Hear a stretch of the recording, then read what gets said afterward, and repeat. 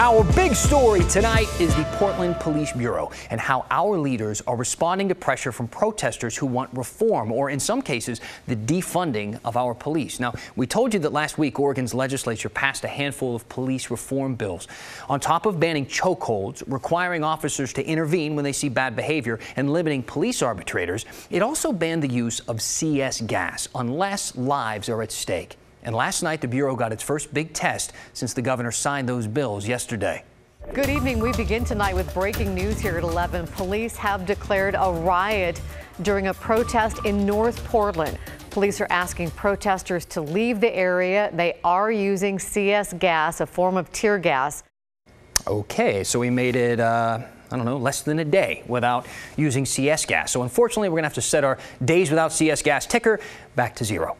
Now, look, there are no surprise that these protesters targeted the Portland Police Association headquarters last night. And that's because last night, the union's contract with the city of Portland expired. And I want to take a second and break down the unbelievable timing of all of this. Now, before coronavirus took over our lives, the city was all set to vote on a new union contract and a new budget. But once the virus started to spread, lawmakers kind of pivoted and put those issues on the back burner. And before they could even think of revisiting them, we saw another crisis, the killing of George Floyd, and protests against police racism and violence.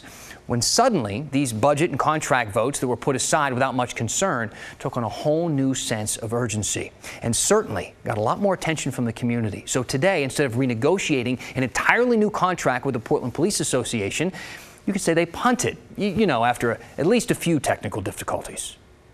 Any further discussion? Carla, please call the roll. It looks like we may have lost the other two. What? You're kidding me. Looks like we don't have Commissioner Hardesty. Hang on. All right, let's give her a second to get back. I don't know what's going on with the, am I still frozen? Zoom, man. Gets you every time. It comes for us all. Long story short, though, the city today voted to re-up the old police union contract for another year. So not much has really changed on that front. Now, Commissioner Joanne Hardesty continues to be very critical of the Police Bureau and the union, but she explained why she was okay with this extension. This extension does not mean everybody stops work for a year and then comes back a year later and starts over again. What it means is we will have the time to do it right and to do it thoughtfully. Otherwise, we would have ended up with the exact contract that we already had, and that was not an option either. She went on to explain the process a bit more on Twitter and the timing, basically saying if they didn't come to a deal by this upcoming Monday, the process would have gone into mediation and that wouldn't have been public anymore. So Hardesty felt it was better to extend the current contract instead of taking the negotiations behind closed doors. So really, that's just a long way of saying that's why the action last night was all the way up in North Portland instead of in front of the Justice Center or Revolution Hall, where it has been on most nights, which brings us back to that police response that we referenced and the tear gas. Now, police quickly lined up in riot gear last night. They declared a riot and then they fired tear gas at people. And remember, this isn't downtown Portland. I mean, this is a quiet neighborhood. Downtown has seen this sort of thing a lot over the past few weeks, but not here.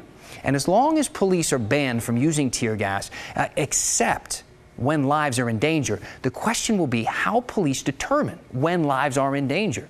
Portland Police Chief Chuck Lavelle gave us an idea of why they made the determination last night. Some have said we're only protecting an empty building and the force used was excessive. My response to that is we would have seen one building lit on fire in a neighborhood where a commercial building fire could have led to residences being burned with families inside. But for activist groups like Don't Shoot Portland, for them, that's just not a good enough reason. And now they are pushing for a judge to sanction the city for its actions last night. More protests are expected tonight, and there will certainly be more in the future. So we're going to see how long we can go, I guess, without the smell of CS gas in the air. Maybe this time we can go more than a day. Maybe not.